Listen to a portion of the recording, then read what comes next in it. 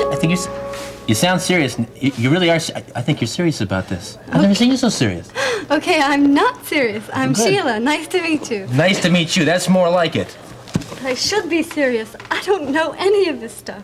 What? Freshman bio. Oh, it's a piece of cake. What? No problem. It's a cinch. Okay, pre-med.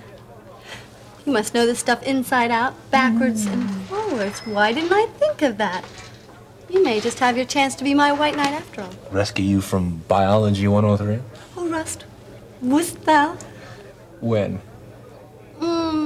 After my last class, I'll meet you at your house. I got practice. Okay, after practice, I'll wait in front till you get home. Okay, but I need enough time to change. Then we'll come back here. I get the distinct impression that you don't want to be alone with me. I don't bite. I promise.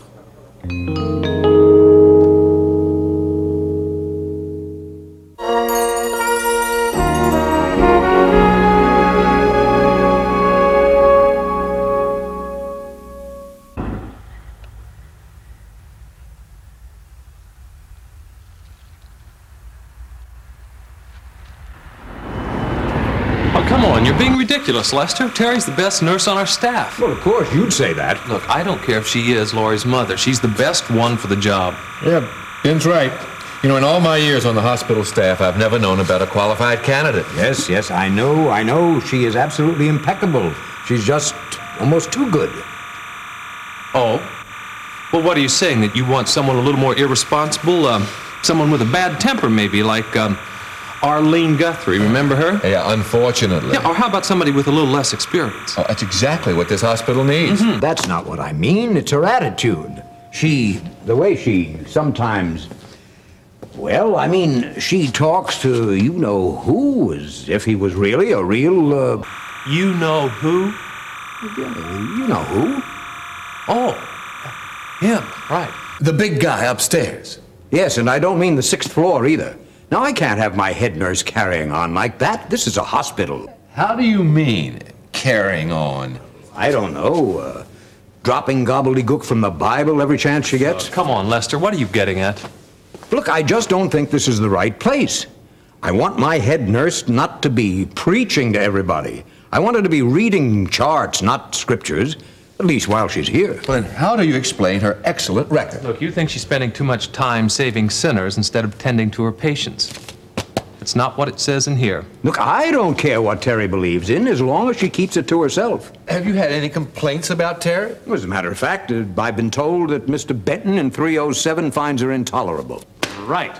And the exception proves the rule. I mean, Benton can't stand Terry because she's the only nurse who still treats him cheerfully and respectfully after his insults and his wisecracks. And his pinchings. Yes, I know. Those people like Terry can be very forgiving. Well, wait a minute. Those people? Well, no, don't get it personally. I didn't mean you. You're different. Oh, well, you're not talking about anyone, because when you start talking about those people, you're not talking about people, about individuals. What you're talking about is your own preconceived notions, your own blind prejudice. Lester, you're concerned that Terry's faith is going to get in the way of her hospital duties. And yet all the feedback that you receive on her work is fantastic. The hospital staff respects her, the patients adore her. Lester, you're just looking for somebody to give you a reason for not promoting Terry. We just can't do that.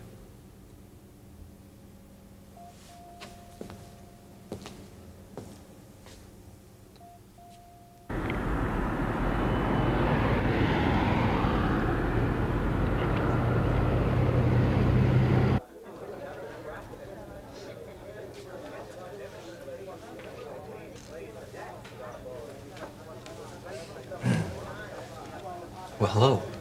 Well, hello. Mind if I join you? You know the answer to that. Tisk. You should be ashamed of yourself. Studying this early in the morning in biology, no less. Big test Friday. See, if you wouldn't have wasted all those years playing pinball in high school, you'd know all this stuff already. Ah, yes, the foolishness of youth. How are your blisters, by the way? Healing very nicely, thank you. Care for a rematch? I can't, really. You serious? You really? I think you sound serious. You really are. I think you're serious about this. I've never seen you so serious. Okay, I'm not serious. I'm Good. Sheila. Nice to meet you. Nice to meet you. That's more like it. But I should be serious. I don't know any of this stuff. What? Freshman bio. Oh, it's a piece of cake. What? No problem. It's a cinch. Okay, pre-med. You must know this stuff inside out, backwards and forwards. Why didn't I think of that? You may just have your chance to be my white knight after all. Rescue you from Biology 103? Oh, Rust, wouldst thou? When? After my last class, I'll meet you at your house. Get practice. Okay, after practice, I'll wait in front till you get home. Okay, but I need enough time to change. Then we'll come back here. How come I get the distinct impression that you don't want to be alone with me? I don't bite. I promise. Sentimental reasons. Bio and I spent a whole lot of time in this place. Matter of fact, right here in this very booth. Any place else just wouldn't be the same. Okay, we'll come here. I've got to get to class. I've got a lab. Dissecting frogs. Ooh. Any pointers? Yeah, cut lengthwise. Thanks. See you later. Bye.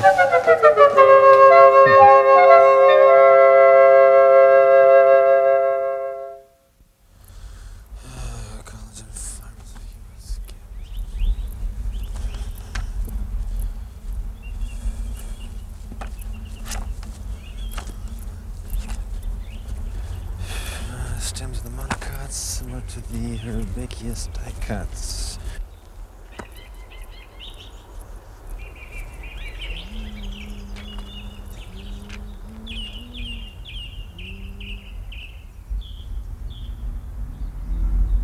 Ross!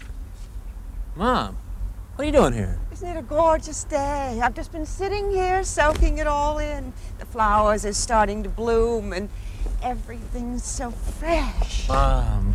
I'm so glad I ran into you. Oh, pure coincidence, I'm sure. Well, I admit I did have a little help from that darling Mr. Harris in the registrar's office who told me about your 11 o'clock class. Why didn't you tell me you were coming? You know me.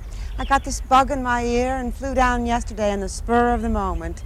Spring makes me do crazy things sometimes. Yeah, well, you could have warned me. Since when must a mother warn her son that she's visiting? Nonsense. I wanted to surprise you. How's Becky? Becky's fine. We're both fine. How about you? Exhilarated. I love the spring. How's school coming along? School's fine. Just great. What about Becky's career? Becky's career is fine. Also great. It's good to hear that everything's so great and fine.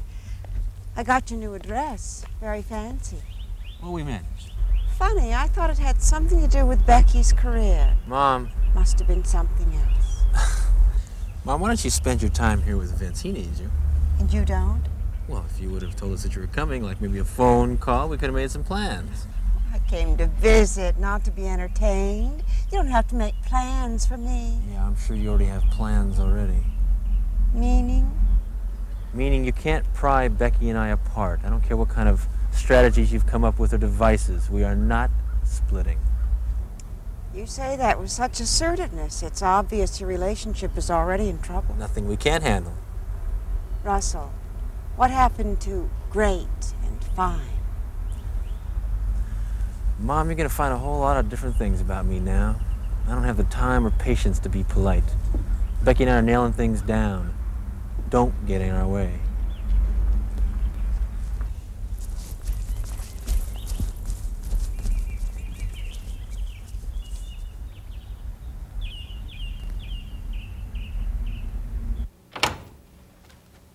You wanted to see me? Oh, Terry, please, come in.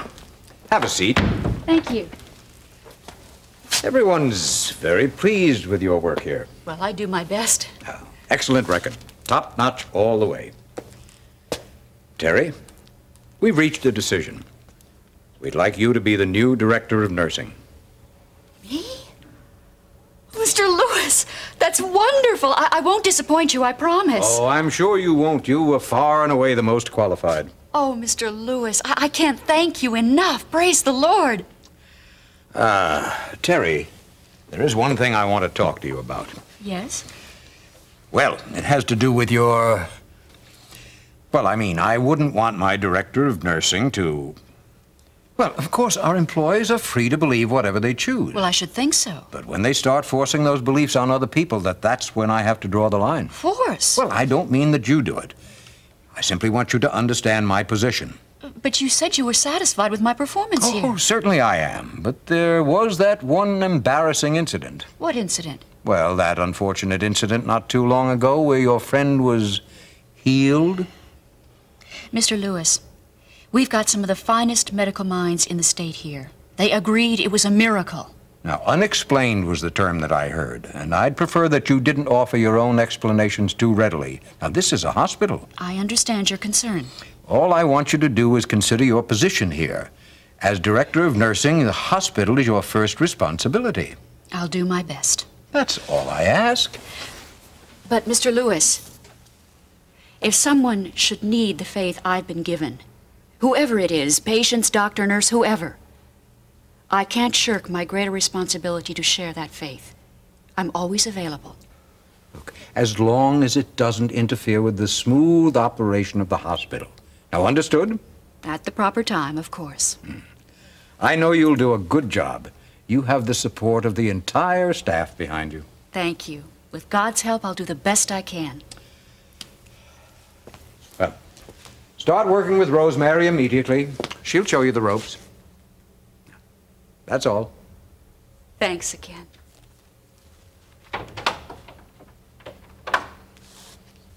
Always available. Marvelous.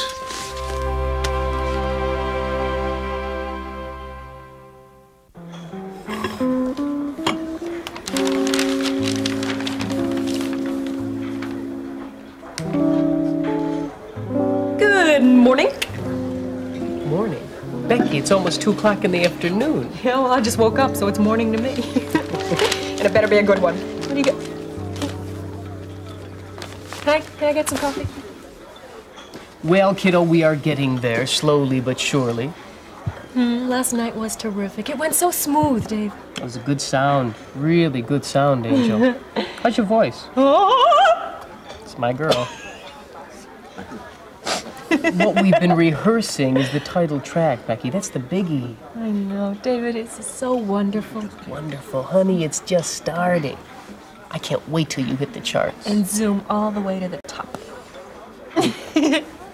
Look, I booked another late afternoon rehearsal, day after tomorrow in the studio. I think it's 7 till 3 a.m. David, what is it with you recording in all the wee hours of the morning? I don't know what it is, but that regular 9 to 5 routine just doesn't work with music people. Energy's all wrong. I've tried recording during the day before, and it just never works. Besides, it's cheaper. I guess we're all used to working at night, you know. All these club gigs and everything like that. That's part of it, I'm sure. Maybe I'm just a little superstitious. Well, either way, I am now working on CST. That's Cohen Standard Time, where lunch is breakfast, afternoon is morning, night is day, and up is down. You're starting to get the hang of this business, kiddo. It's wacko. Yeah, well, I was always kind of a crazy kiddo, so it comes naturally for me. You know, Becky, I've been wanting to tell you. Your stamina has been dynamite, like a pro. The band, the crew, everyone's been impressed. What's to impress? I was just doing my part like everybody else. Yeah, but, I mean, you know, the long hours, the endless takes, the long rehearsals, carry-out food, I mean, it just goes on. Carry-out food, please, David. No more moo goo gai pan. We had so much moo goo gai pan this week that I can pronounce it. All right. I'm serious, though. You'd be surprised how many people crumble under that kind of pressure. You've stuck it out like a real professional. Thank you. Just didn't feel like anything special. That's probably why it was. Guess I'm getting used to the routine. You know, all those new faces, and it makes a big difference. I'm even getting comfortable around New York. How about around me?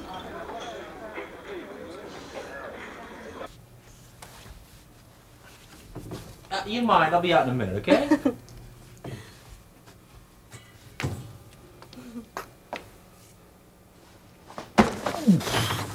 Hey, how was that for a quick change, artist, huh? What do you think? It's the latest in campus casual. Very original. Are you ready?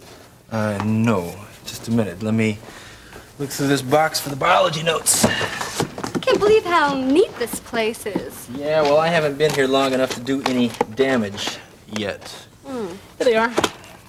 Biology 103. Man, do I remember that class. You know, these notes are worth a fortune. Especially the little phone numbers on the margins. I'm sure. Between these notes and my invalued medical insights, you should get through this with flying colors. I'm afraid at this late date, a brain transplant is our only hope. Brain transplant. Now that could be challenging. I could make medical history. Yes, you would be Dr. Frankenstein, and I would be the monster. But at least you'd pass biology. It's a deal. You got it. But if I flunk, I'm suing you for malpractice. Uh-oh. And I don't want one of those kinky scars running down my forehead. After you. Well, hello. Hi. Look, why don't you go ahead and go on ahead of me, and I'll meet you there in about 15 minutes or so, okay? Okay. My. Becky's new agent has done wonders with her image. Ha-ha, Mother. I'd love to meet her plastic surgeon.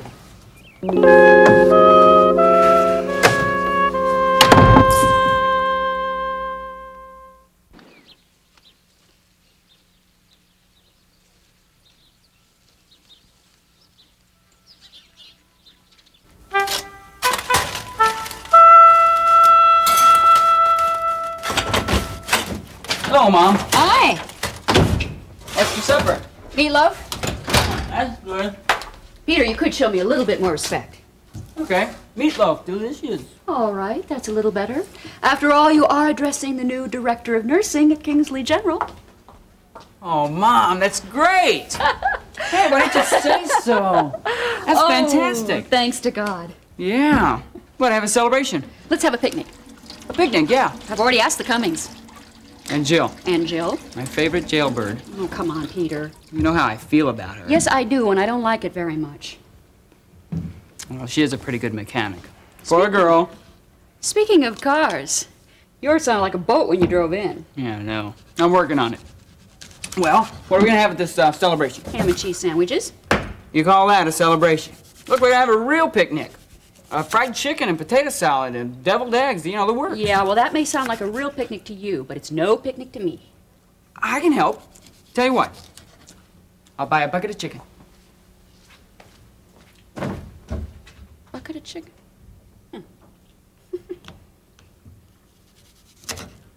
I know what you're thinking, and it's not what it seems. I was just helping her with her biology. Nature's given her a head start. Oh, I'm sorry. Of all the explanations. Well, it just so happens to be true. Helping her with her biology. Yes. I'm sure you are. It's just that I've never heard it expressed so scientifically before. Mother, we're just friends. I'm so glad. She's a lovely girl. And how is your lovely wife? Not within striking distance, No, Becky's I in New presume. York. She's up there on a recording session. Oh? Yeah, it's the break she's been waiting for. Wonderful. Becky's off in New York making the big time, and you're down here just making time. I told you we're just... Oh, I heard. Okay, Mom. Maybe things aren't perfect between Becky and me, but I'll tell you something, that's our problem, not yours. We'll take care of things and work it out, thank you. How can you work it out when she's in New York? You know how much her career means to her. Much more than her marriage. Mom, just leave, will you? It's my marriage, and I... You can what? Put it back together again? You can save it? Oh, Russell, if you'd just listened to me in the first place, you wouldn't be facing such an impossible task now.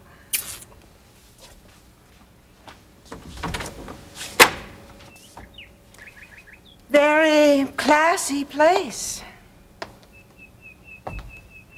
Vince wanted you to get through med school, not into the pages of House Beautiful. Who's paying for this? It's a gift from Becky's manager. A gift? He wanted her to live in a nicer place, that's all. He's worried about her image. Her image? As what? A kept woman? Oh, you're a fine one to talk. That was different. Was it? I didn't have a husband. Of course, Becky probably won't have one either before long. I'm glad you have your blonde co-ed to pass time. I have no one at home to keep me company. Well, what makes you think you have someone here?